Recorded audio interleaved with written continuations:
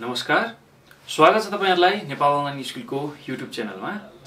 आज हामी क्लास 10 को HPE अथवा EPH health, population and environment education स्वास्थ्य, जनसंख्या तथा वातावरण शिक्षाको युनिट 7 मा रहेको इकाइ 7 मा रहेको वातावरणीय स्वास्थ्य र रोगहरु त्यसको बारेमा चर्चा गर्न गइरहेका छौं र त्यसमा पनि क्वेशन एन्सरहरु हेर्दै छौं आज विशेष गरी। एसई मा सोधिसकेका क्वेशन र त्यसको एन्सरहरु हामीले चाहिँ यो भिडियोमा आज हेर्दै छौं है त।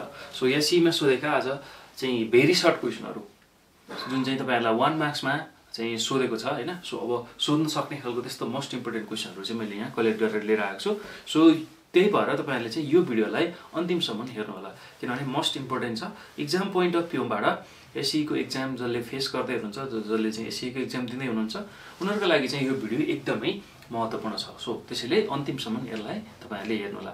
आज हामी यो भिडियोमा चाहिँ युनिट 7 मा रहेको वातावरणीय स्वास्थ्य र रोगहरुको चाहिँ भेरी सर्ट क्वेशन हेर्छौं है त। जुन चाहिँ तपाईहरुलाई 1 मार्क्स मा सोध्ने गर्छ।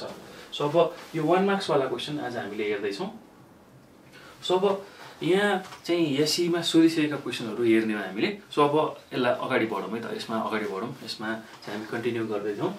फर्स्ट क्वेशनबाटै हामी कुरा गरौँ। फर्स्ट क्वेशनमा हामीलाई के दिएको छ भन्दाखेरि हेपाटाइटिस बी लाई किन साइलेन्ट किलर पनि भनिन्छ भनेर यो एसई को 2075 र 2075 देखि लिएर 78 मा पनि सोधेको छ। दुई पटक सोधिसकेको छ है।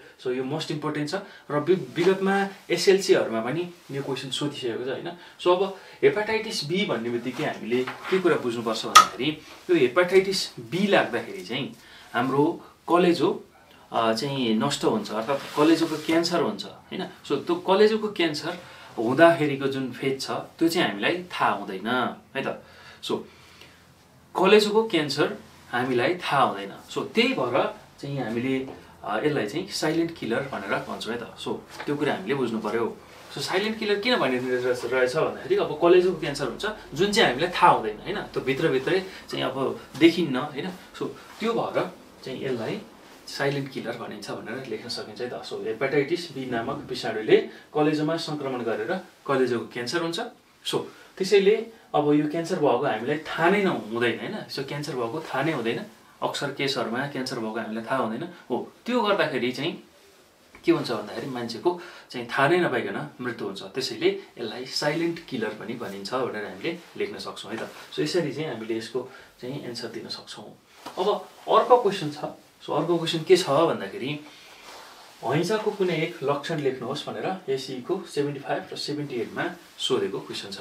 अब हैजा लाग्दाखेरि कस्ता खालका लक्षण देखा पर्छन् कुनै हामीले अहिले एउटा लक्षण लेख्नु पर्ने छ।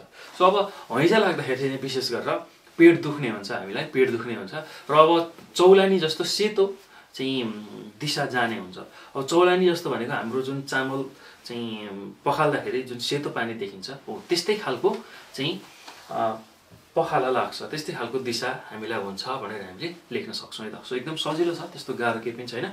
ओके, अब नेक्स्ट क्वेशनमा जाउँ है त। हामी नेक्स्ट क्वेशन हामीलाई यो पनि एसई मै सोधिसकेको क्वेशन सोधेको छ। एसई कै 2075 मा एउटा प्रदेशमा सोधेको क्वेशन है यो। अब यहाँ के भनेको छ भन्दाखेरि हेपाटाइटिस सी गराउने भाइरसको नाम लेख्नुहोस् भनेर हामीलाई चाहिँ सोधेको छ। अब हेपाटाइटिस चाहिँ सी गराउने हैन, सी भन्ने जुन एउटा रोग छ त्यो गराउने भाइरसको नाम चाहिँ हेपाटाइटिस सी नै हो है। हेपाटाइटिस सी नै हो भनेर हामीले लेख्न सक्छौं है त। एकदम सजिलो छ, केही गाह्रो छैन। हेपाटाइटिस सी को लागि हेपाटाइटिस सी नै चाहिँ त्यस्तो खालको भाइरसले हामीलाई त्यो रोग गराउँछ भनेर बुझ्न सक्छौं। त्यस्तै अब नेक्स्ट क्वेशनमा जाउँ। नेक्स्ट क्वेशन हेर्नुस् त।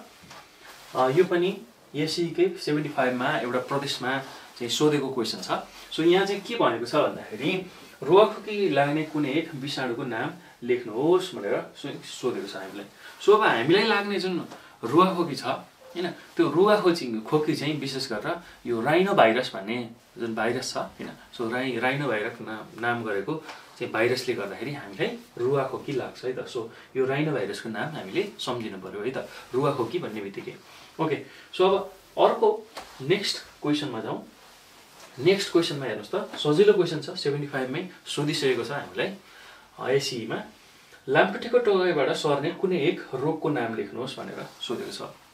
सो अब लामखुट्टेको टोकाइबाट चाहिँ प्राय जसो हामीलाई डेङ्गु हुने गर्छ हैन। सो अब डेङ्गु भनेर हामीले एउटा लामखुट्टेको टोकाइबाट हुने रोगमा लेख्न सक्छौं है त। एकदम सजिलो छ एन्सरहरु। ओके सो अब अर्को क्वेसन के छ भन्दाखेरि हेपाटाइटिस बी लाग्ने विषाणुको नाम लेख्नुहोस् भनेर चाहिँ हामीलाई सोधेको छ। सो अब यो पनि एसईकै चाहिँ 75 मा सोधेको क्वेसन हो।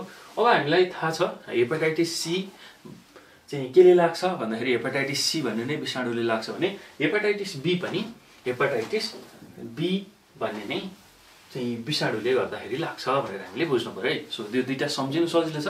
हेपाटाइटिस बी हेपाटाइटिस सी चाहिँ त्यही नाम गरेको विषाणुले लाग्छ भनेर हामीले बुझ्नु पर्यो। एकदम सजिलो छ है यसलाई सम्झिन। ओके सो अब अर्को कुरा अब नेक्स्ट क्वेसनमा हामीलाई एसईमै एउटा प्रदेशमा सोधेको क्वेसन छ पेटको क्यान्सर कुन जीवाणुले गर्दाखेरि लाग्छ भनेर हामीलाई चाहिँ सोधेको छ। सो अब हामीलाई जनरली चाहिँ यो पेटमा हुने क्यान्सरहरु चाहिँ केले हुन्छ भनेर सोध्दैछ। सो अब यसको नाम चाहिँ हेलिकोब्याक्टर पाइलोरी भन्ने जुन ब्याक्टेरिया छ हैन। सो हाम्रो जुन पेटमा हुन्छ हो यो ब्याक्टेरियाले गर्दाखेरि हेलिकोब्याक्टर पाइलोरी भन्ने ब्याक्टेरियाले गर्दाखेरि हामीलाई चाहिँ पेटको क्यान्सर हुन्छ। सो यो कुरा हामीले बुझ्नु पर्यो है त। सो यति कुरा हामीले यसमा लेख्नु पर्यो।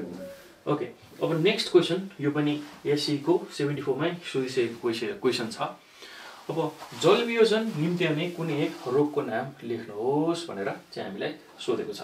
सो अब जलवियोजन भनेको चाहिँ कस्तो हो भन्दाखेरि हाम्रो शरीरमा चाहिँ पानीको मात्रा कम हुने अर्थात जुन पानीको चाहिँ हाम्रो मात्रा हुनुपर्ने हो शरीरमा हो त्यो नहुनु अर्थात हाम्रो शरीरबाट पानी बाहिर जानु अर्थात पानी बाहिर जाँदाखेरि चाहिँ हामीलाई जलवियोजनको समस्या उत्पन्न हुन्छ। अब जलवियोजन के कारणले हुन्छ कस्तो खालको रोगले हुन्छ भन्दाखेरि हामीलाई आउँ पर्दाखेरि हैन आउँ भन्ने समस्याले चाहिँ सताउँदाखेरि जलवियोजन हुन्छ किनभने त्यसले चाहिँ शरीरमा भएको चाहिँ पानीलाई बाहिर निकाल्छ है त। सो त्यो कुरा हामीले बुझ्नु पर्यो। त्यसैले आउँले चाहिँ जलवियोजन निम्ताउँछ भनेर लेख्न सकिन्छ है त।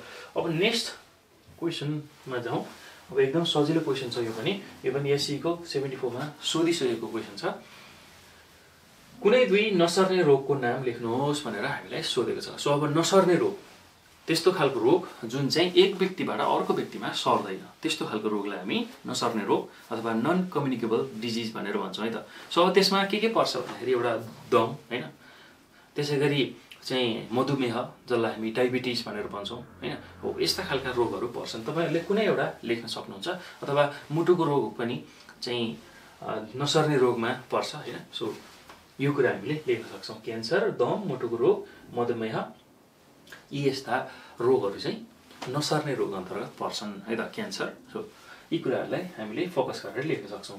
त्यस्तै अब नेक्स्ट क्वेसनमा हेर्नुस् त एसई के 2074 मा सोधिसकेको क्वेसन छ दूषित पानीबाट सर्ने कुनै दुई रोगको नाम लेख्नुहोस् भनेर हामीलाई सोधेको छ। सो अब दूषित पानी हामीले जुन खाने पानी छ पिउने पानी छ त्यो दूषित भयो भने कस्ता खालका रोग लाग्छन् भन्दाखेरि हामीलाई आउँ हैन जुका त्यसैगरी हैजा हो यी यस्ता चाहिँ रोगहरू चाहिँ लाग्छन् है त। सरुवा रोगहरू लाग्छन् हैजा जुका जाडा पखाला आउँ हैन यो चाहिँ दूषित पानीबाट सर्ने रोगहरू हुन्। एकदम सजिलो छ।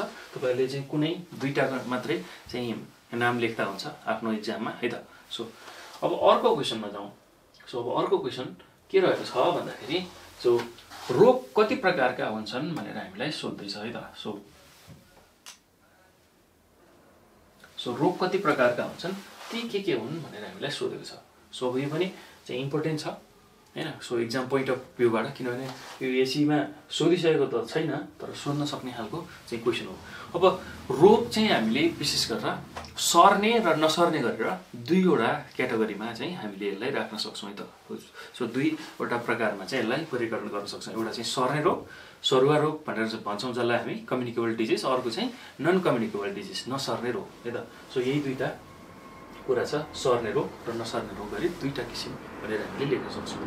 त्यस्तै अब नेक्स्ट क्वेसनमा जाउँ। नेक्स्ट क्वेसन के छ भन्दाखेरि हैजा रोग लाग्ने जीवाणुको नाम लेख्नुहोस् भनेर हामीलाई एसीमा धेरै पटक सोधेको छ है, एसएलसीमा पनि सोधेको छ, एसएलसीको 72, 71 र एसईमै चाहिँ सोधिसकेको क्वेसन छ। हैजा चाहिँ विशेष गरेर भिब्रियो कलेरा भन्ने जुन जीवाणु छ हो, यो जीवाणुले गर्दाखेरि लाग्छ, भिब्रियो कलेरा है त। सो भिब्रियो कलेरा भन्ने चाहिँ जीवाणुले गर्दाखेरि यो रोग लाग्छ। सो यो कुरा हामीले बुझ्नु पर्यो। ओके, सो अब यो पछि नेक्स्ट क्वेसनमा जाउँ। नेक्स्ट क्वेसन हेर्नुहोस् त, सर्वरोग लाग्नुको कुनै दुईवटा कारण लेख्नुहोस् भनेर चाहिँ हामीलाई सोधेको छ। अब सर्वरोग विशेष गरेर हाम्रो चाहिँ सरसफाइको कमी हैन, पहिलो कुरा भनेको सरसफाइकै कमीले गर्दाखेरि लाग्छ सर्वरोग।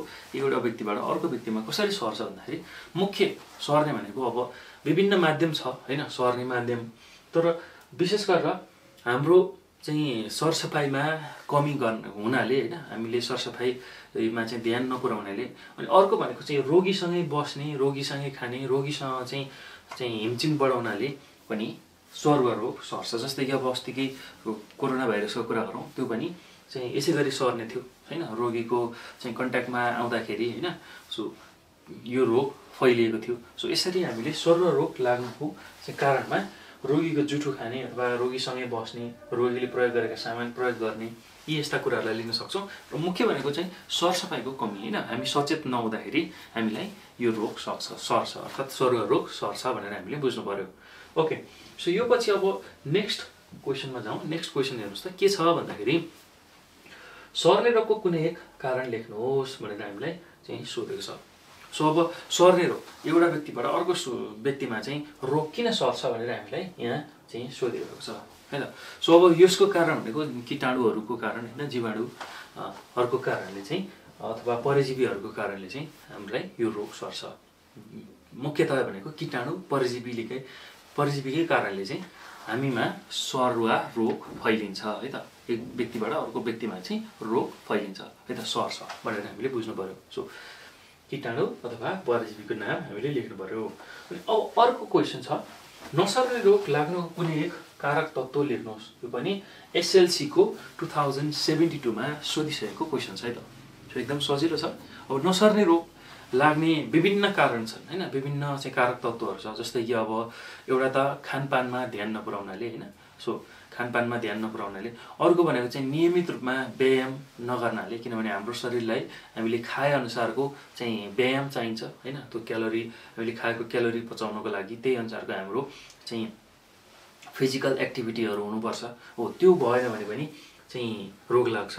अनि अब अर्को कुरा भनेको चाहिँ अन्य विभिन्न कुलकहरू, जस्तै कि अब धुमपान गर्ने, मद्यपान गर्ने हैन, चुरोट गाँजा यी यस्ता कुराहरू खाने अथवा चाहिँ मद्यपान गर्ने, यी यस्ता कुराहरू जुन खराब हाम्रो बानी व्यवहार आचरणले गर्दाखेरि चाहिँ हामीलाई चाहिँ नसर्ने रोग लाग्छ। अनि अर्को भनेको अब चाहिँ हामीले खाने मात्र गऱ्यौँ, व्यायाम गरेनौँ भने के हुन्छ, हाम्रो चाहिँ शरीरमा चाहिँ बोसो लाग्छ, मोटोपना हुन्छ हो, त्यो मोटोपनाले गर्दाखेरि पनि चाहिँ हामीलाई अन्तिममा चाहिँ नसर्ने रोग लाग्छ हैन, डायबिटिज जस्ता नसर्ने रोग लाग्छ।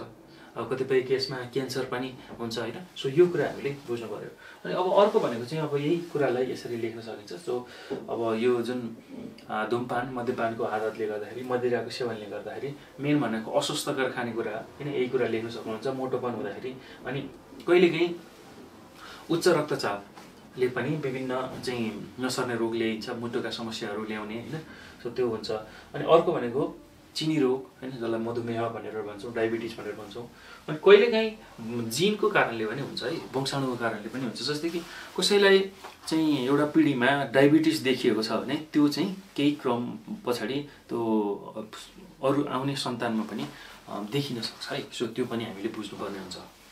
अनि अर्को भनेको चाहिँ कहिलेकाहीँ अब उमेरले पनि फरक पार्छ हैन, सो नसर्ने रोग। अनि लिङ्ग, मानसिक तनाव, विशेष गरेर मानसिक तनावले पनि यो नसर्ने रोगहरूलाई चाहिँ प्राथमिकता चाहिँ दिइरहेको छ हैन, बढाइरहेको छ भनेर हामीले बुझ्नुपर्छ। जस्तै कि के हुन्छ भन्दाखेरि मानसिक तनाव धेरै लिने व्यक्तिमा चाहिँ रक्तचापको समस्याहरू चाहिँ देखिन्छ हैन, उच्च रक्तचापको समस्याहरू देखिन्छ, जसले गर्दाखेरि फेरि त्यही रक्तचापको समस्या चाहिँ बढ्दै जाँदाखेरि कहिलेकाहीँ चाहिँ मुटुका समस्याहरू देखिन्छ हैन। सो मुटुका समस्याहरू देखिन्छ। सो त्यो कुरा हामीले बुझ्नुपर्छ।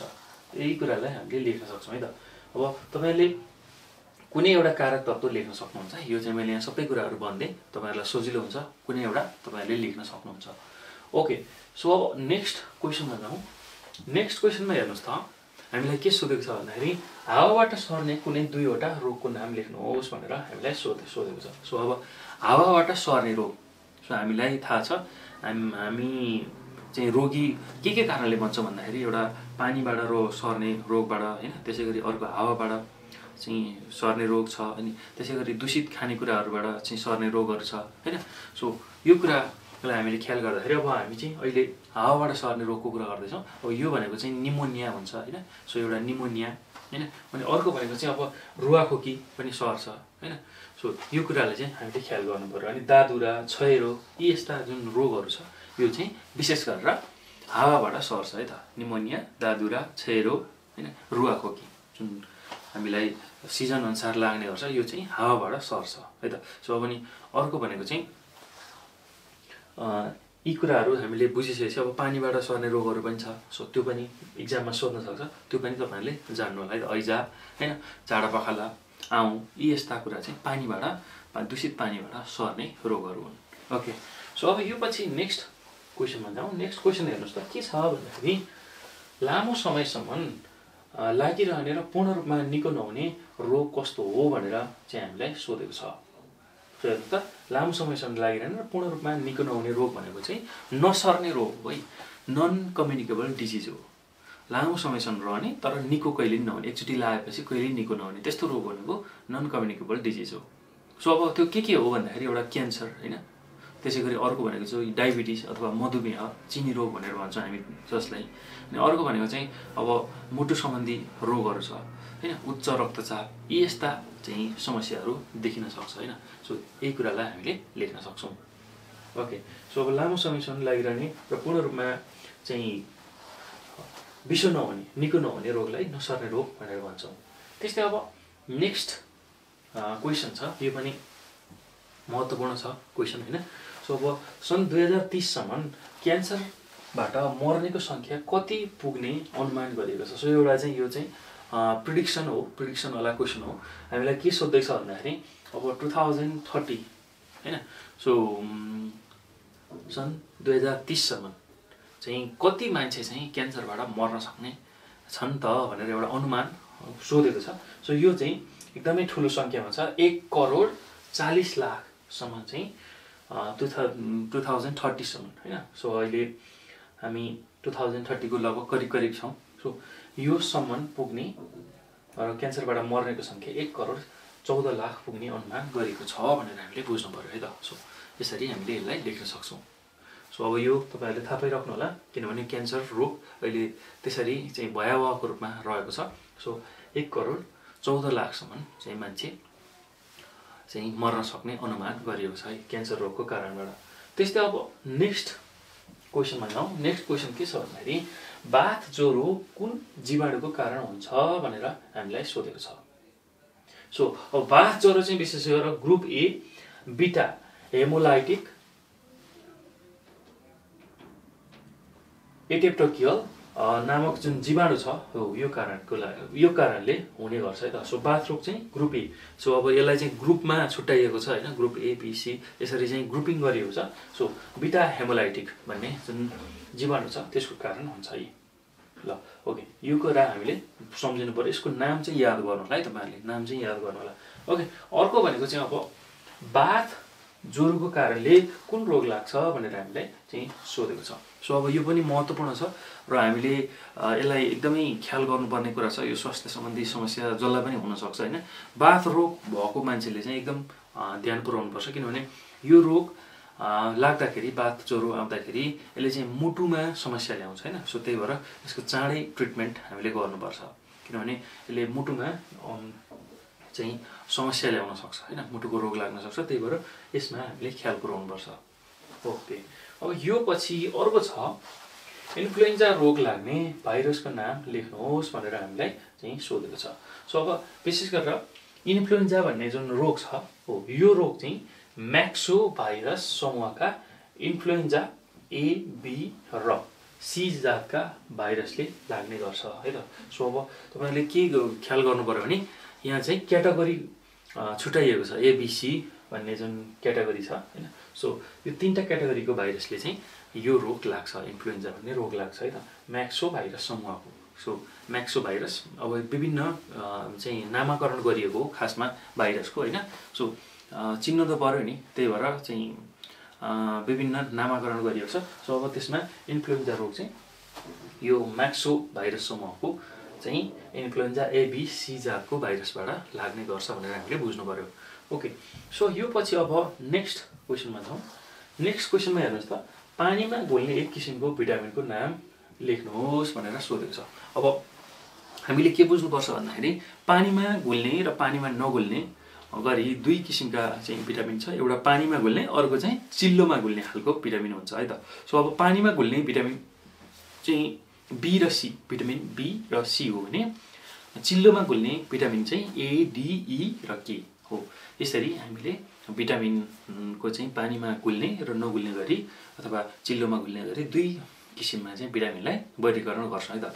पानीमा चाहिँ घुल्ने भिटामिनलाई हामी भिटामिन बी अथवा भिटामिन सी भनेर भन्छौँ, अथवा भिटामिन बी कम्प्लेक्स पनि भन्ने गरिन्छ भिटामिन बीलाई, किनभने भिटामिन बीमा धेरै भिटामिनहरू छ, B1, B2 हैन। सो B3, B5, B6 हो, B9, B12 यसरी चाहिँ भिटामिनहरू हुन्छ, त्यही भएर त्यसलाई चाहिँ भिटामिन बी कम्प्लेक्स नै भनेर भन्छौँ है। सो सबै भिटामिनलाई राखेर हेर्दाखेरि। ओके, सो अब अर्को क्वेसन के छ भन्दाखेरि आउँका प्रकारहरू लेख्नुहोस् भनेर चाहिँ हामीलाई सोधेको छ। सो अब आउँको प्रकारको कुरा गर्दाखेरि एउटा एमोबिक हुन्छ हैन। सो एमोबिक आउँ र अर्को चाहिँ बेसिलरी आउँ हुन्छ। दुई किसिमको आउँहरू हुन्छ, एउटा एमोबिक, अर्को बेसिलरी। सो यो दुई किसिमको आउँ हामीले चाहिँ सम्झिनुपर्छ त्यसको नाम।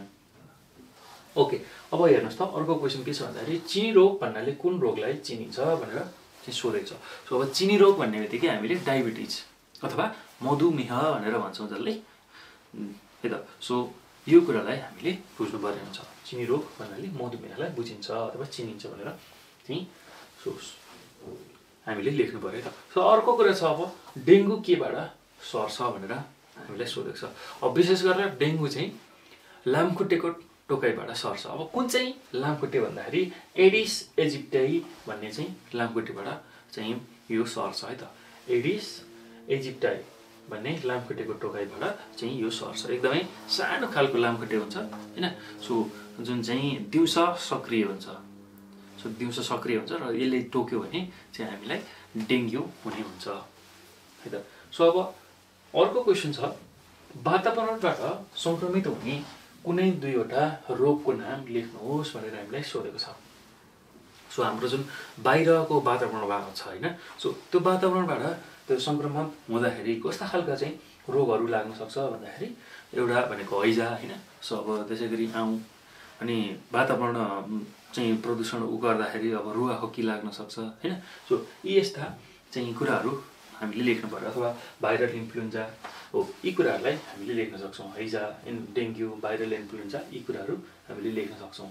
त्यस्तै अब अर्को कुरा के छ भन्दाखेरि डेङ्गु ज्वरो सार्ने लामखुट्टे बस्ने कुनै दुईवटा ठाउँको नाम लेख्नुहोस् भनेर हामीलाई सोधेको छ। हेर्नुहोस् त, अब यो डेङ्गु लगाउने खालको जुन लामखुट्टे छ हैन, एडिस इजिप्टाई, यो चाहिँ कस्तो ठाउँमा बस्छ त भन्दाखेरि जहाँ चाहिँ पानी जम्छ हैन, फोहोर छ, पानी जम्ने ठाउँ भएको हैन, टिनमा अनि रङका खाली बट्टाहरूमा, डब्बाहरूमा जहाँ चाहिँ फोहोर पानी जम्छ हैन, टायरहरूमा हैन। सो जहाँ चाहिँ अलिकति अब चाहिँ खाली ड्रम, यस्ता ठाउँमा चाहिँ विशेष गरेर यो लामखुट्टेले चाहिँ अन्डा पार्ने र त्यहाँ चाहिँ बच्चा चाहिँ हुर्काउने काम गरिरहेको हुन्छ हो। त्यही भएर डेङ्गु रोग सार्ने लामखुट्टे चाहिँ यस्तो ठाउँमा पाइन्छ भनेर हामीले लेख्नु पर्यो है त।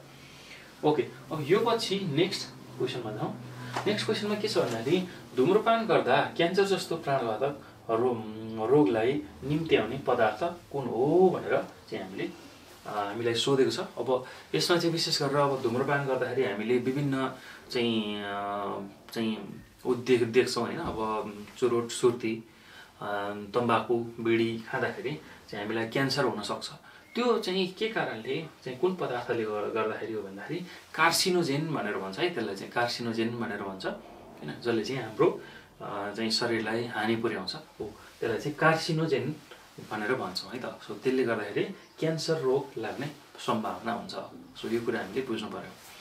त्यस्तै अब अर्को क्वेसन के छ भन्दाखेरि बेसिलरी आउँ कुन जीवाणुको कारणले लाग्ने गर्छ नाम लेख्नुहोस् भनेर चाहिँ हामीलाई सोधेको छ। अब विशेष गरेर हामीसँग दुई किसिमका आउँछ, एउटा एमोबिक आउँ हैन, अर्को चाहिँ बेसिलरी आउँ। अब चाहिँ हामीले के कुरा बुझ्नु पर्यो भन्दाखेरि बेसिलरी आउँ सिगोला सिगा र फ्लेक्सनरी हिस्टोलाइटिका नामक यो दुईटा जीवाणुबाट लाग्ने गर्छ है त बेसिलरी आउँ। सो यो सिगोला सिगा र फ्लेक्सनरी हिस्टोलाइटिका। सो अब यसलाई फ्लेक्सनरीलाई हिस्टोलाइटिका पनि भन्ने गरिन्छ। सो यो दुईटा नाम चाहिँ तपाईहरुले याद गर्नु पर्यो है, यसलाई चाहिँ रिपिट गरिरहनु पर्यो, यो नाम चाहिँ याद गर्नु पर्यो है। सो परीक्षाको दृष्टिकोणले महत्त्वपूर्ण छ, सोध्न सक्छ है त। ओके, सो अब अर्को छ हेलिकोब्याक्टर पाइलोरी नामको ब्याक्टेरियाबाट कुन रोग लाग्छ। सो अब हामीले पढिसकेका छौं, जानिसकेका छौं। अगाडि एउटा क्वेसन त्यस्तो पनि थियो, यो एससी हैन एसएलसी हुँदाखेरि नै सोधेको क्वेसन हो, एसएलसी को 2072 मा सोधेको छ। सो अब हेलिकोब्याक्टर पाइलोरी भनेको चाहिँ पेटको चाहिँ रोग अर्थात पेटको क्यान्सर गराउन सक्ने चाहिँ यो ब्याक्टेरिया हो है। सो यसले चाहिँ पेटको क्यान्सर हुन्छ अथवा पेटको क्यान्सर गराउन सक्छ भनेर हामीले बुझ्नु पर्यो। ओके, सो अब नेक्स्ट क्वेसनमा जाउँ। नेक्स्ट क्वेसन के सोधेको छ भन्दाखेरि के सोध्न सक्छ भन्दाखेरि तपाईहरुलाई रुवाखोकी लागेका व्यक्तिको माझमा बस्नु पर्दा तपाई के गर्नुहुन्छ। सो यो पनि महत्त्वपूर्ण क्वेसन छ। सो एक्जाम पोइन्ट अफ भ्यूबाट पनि र पछि तपाईहरुको चाहिँ अब आफ्नो चाहिँ व्यवहारमा रहँदाखेरि हैन सो गर्नुपर्ने, किनभने रुवाखोकी कसैलाई लागेको छ भने त्यो व्यक्तिबाट कसरी चाहिँ हामी बच्ने, किनभने रुवाखोकी हामीलाई थाहा छ यो चाहिँ हावाबाट सर्ने रोग हो र हामीलाई पनि थाहा भएकै कुरा हो। एउटा व्यक्तिलाई सर्यो भने अर्को व्यक्तिलाईले चाहिँ सार्न सक्छ हैन, र हावाको माध्यमबाट सर्न सक्छ। अब यसरी रुगा एक व्यक्तिबाट अर्को व्यक्तिमा चाहिँ सर्नबाट बच्नको लागि हामीले के गर्न सक्छौं त। सो जस्तै कि कसैलाई रुगा लागेको छ, तपाई चाहिँ उबाट कसरी बच्नुहुन्छ भनेर भन्दाखेरि अब सकभर रुगा लागेको त्यो व्यक्तिको माझमा बस्दाखेरि आफूले चाहिँ मुख छोपेर बस्ने हैन, नाक मुख छोपेर मास्कहरु लगाएर चाहिँ बस्ने हैन। अब नाक मुख छोपेर बस्ने अथवा मास्क लगाएर बस्ने गर्नु पर्यो है त। एकदम सजिलो छ, त्यस्तो गाह्रो केही पनि छैन। ओके, यो पछि नेक्स्ट क्वेसनमा जाउँ। नेक्स्ट क्वेसन के छ भन्दाखेरि रोगीले फेरेको सासको माध्यमबाट सर्ने एक रोगको नाम लेख्नुहोस् भनेर चाहिँ हामीलाई सोधेको छ। अब रोगीले फेरेको सासबाट चाहिँ सर्ने रोग भनेको अब निमोनिया हैन, दादुरा चाहिँ क्षयरोग यी यस्ता चाहिँ रोगहरू हुन्, किनभने यो चाहिँ हावाको माध्यमबाट सर्छ। हावाको माध्यमबाट चाहिँ सर्छ र सास फेर्दाखेरि हामी त्यही हावाको चाहिँ प्रयोग गरिरहेका हुन्छौं हैन। जसले गर्दाखेरि चाहिँ के भन्छ भन्दाखेरि यो रोगीले फेरेको सासको माध्यमबाट रोग सर्ने गर्छ है त। सो रुगाखोकी, दादुरा हैन, त्यसैगरी क्षयरोग, निमोनिया यी रोगहरू चाहिँ हावाबाट सर्ने गर्छ। त्यस्तै अब अर्को क्वेसन छ ह्युमन प्यापिलोमा भाइरसले शरीरको कुन अङ्गमा क्यान्सर गराउँछ भनेर चाहिँ हामीलाई सोधेको छ। सो यो पनि महत्त्वपूर्ण क्वेसन छ। ह्युमन प्यापिलोमा भाइरसले शरीरको चाहिँ विशेष गरेर यो चाहिँ महिलाहरूमा हुने रोग हो हैन। महिलाहरूको चाहिँ जुन पाठेघर छ हो, त्यो पाठेघरको मुखमा चाहिँ यो रोग चाहिँ लाग्छ है त। सो मुखमा चाहिँ यो ह्युमन प्यापिलोमा भाइरसले गर्दाखेरि चाहिँ रोग लाग्छ र जसले गर्दाखेरि पाठेघरको मुखको क्यान्सर हुने सम्भावना हुन्छ है त, क्यान्सर गराउँछ। सो यो कुरा हामीले बुझ्न सक्छौं। ओके, सो एकदम सजिलो छ, त्यस्तो गाह्रो केही पनि छैन। सो ह्युमन प्यापिलोमा भाइरसले पाठेघरको मुखको क्यान्सर हुन्छ भनेर हामीले लेख्न सक्छौं। त्यस्तै अब नेक्स्ट क्वेसनमा जाउँ। नेक्स्ट क्वेसन हेर्नुस् त के छ भन्दाखेरि झाडापखाला रोगको जीवाणुहरू एकबाट अर्को व्यक्तिमा सर्नुको मुख्य कारण के हो भनेर हामीलाई चाहिँ सोधेको छ। हेर्नुस् त, कोही व्यक्तिलाई झाडापखाला लागेको छ हैन। सो अब त्यो अर्को व्यक्तिमा सर्न सक्छ। त्यो किन त भन्दाखेरि हाम्रो सरसफाइको कमीको कारणले गर्दाखेरि झाडापखाला लागेको चाहिँ एक व्यक्तिबाट अर्को व्यक्तिमा सर्नुको कारण भनेको चाहिँ हाम्रो चाहिँ अस्वस्थकर चाहिँ व्यवहार अर्थात फोहोर लाई चाहिँ सफा नहुने हैन, सफा नबस्ने अथवा सुग्घर नहुने, सफा सुग्घरमा ध्यान नदिने हाम्रै व्यवहारले गर्दाखेरि चाहिँ एक व्यक्तिबाट अर्को व्यक्तिमा चाहिँ झाडापखाला सर्ने गर्छ है त। अर्को नेक्स्ट क्वेसन के छ भन्दाखेरि पखाला लाग्नुको कुनै एउटा लक्षण लेख्नुहोस् भनेर चाहिँ हामीलाई सोधेको छ। सो अब जाडा पखाला लाग्दाखेरि चाहिँ विभिन्न लक्षणहरू देखा पर्छ। तारन्तार चाहिँ पातलो दिशा हुने हैन, टोयलेट गइरहनु पर्ने। अनि अर्को भनेको चाहिँ अब शरीरबाट चाहिँ धेरै मात्रामा चाहिँ पानीको मात्रा बाहिर जाँदाखेरि, किनभने जाडा पखालामा पातलो दिशा हुँदाखेरि पानीको ऊ पनि जान्छ बाहिर हाम्रो उसमा हैन। सो त्यो पानीको चाहिँ सबै कुराहरू जाँदाखेरि पानी हामीले खाएको पानी नै त्यही दिशाको रूपमा बग्दाखेरि हैन हामी कमजोर हुन्छौँ। हाम्रो मांसपेशीहरुमा पानीको मात्रा कम हुँदै जान्छ। हात गोडामा मांसपेशी कमजोर हुन्छ। अनि अर्को भनेको शरीरको तापक्रम एक्कासी बढ्न जान्छ हैन। सो त्यसैगरी चाहिँ पेट फुल्ने हुन्छ हैन। सो पेट फुल्ने हैन। त्यसैगरी वाकवाकी लाग्ने, जाडा पखाला लाग्दाखेरि खाना मन नलाग्ने, शरीरमा तरल पदार्थको कमी हुने हैन। सो त्यसैगरी दिशा गनाउने खालको आउँछ कुनै अवस्था हो। यी कुराहरूलाई चाहिँ हामीले लेख्न सक्छौँ। अब कुनै एउटा तपाईहरुले चाहिँ एक्जाममा लेख्न सक्नुहुन्छ है त। सो महत्त्वपूर्ण छ एक्जाम पोइन्ट अफ भ्यूबाट। सो यति कुरा चाहिँ हामीले जान्नु पर्यो। अब नेक्स्ट क्वेशनमा जाउँ। नेक्स्ट क्वेशन के छ भन्दाखेरि कुन रोग लागेमा कलेजोको क्यान्सर हुन्छ भनेर हामीलाई सोधेको छ। सो अब हामीले के कुरा बुझ्नु पर्यो भन्दाखेरि हेपाटाइटिस बी लाग्यो भने कलेजोको क्यान्सर हुन्छ र हामीले चाहिँ चर्चा पनि गरिसकेका छौँ। हेपाटाइटिस बी लाई चाहिँ साइलेन्ट किलर भनिन्छ। किन भन्दाखेरि यसले चाहिँ हाम्रो कलेजोको क्यान्सर गराउँछ र कलेजोको क्यान्सर गराएको हामीलाई थाहा नै हुँदैन। हामी लाई क्यान्सर भएको छ त्यो कुरा थाहा नै हुँदैन र मान्छेको अचानक मृत्यु हुन्छ हैन, एक्कासी मृत्यु हुन्छ। त्यही भएर यसलाई साइलेन्ट किलर भनेर भनिन्छ है त। सो यो कुरा हामीले बुझ्नु पर्यो। त्यस्तै अर्को क्वेशन छ। सो अब यहाँ के छ भन्दाखेरि सन् 2030 सम्म विश्वमा मधुमेहका बिरामीको जुन संख्या छ हैन, सो रोगीको संख्या कति पुग्ने अनुमान गरिएको छ भनेर हामीलाई चाहिँ सोधेको छ। सो अब यसको संख्या चाहिँ मोटामोटी रूपमा 36 करोडसम्म पुग्ने चाहिँ सम्भावना रहेको छ है त। 36 करोडसम्म चाहिँ 2030 सम्म विश्वमा मान्छेमा चाहिँ डायबिटिस देखिन सक्छ। किनभने हाम्रो अस्वस्थकर बानी व्यवहार हैन, सो त्यस्तै खालको जीवनशैलीले गर्दाखेरि चाहिँ यो संख्या 36 करोडसम्म पुग्ने देखिन्छ। सो यही कुरा हामीले लेख्न सक्छौँ है त।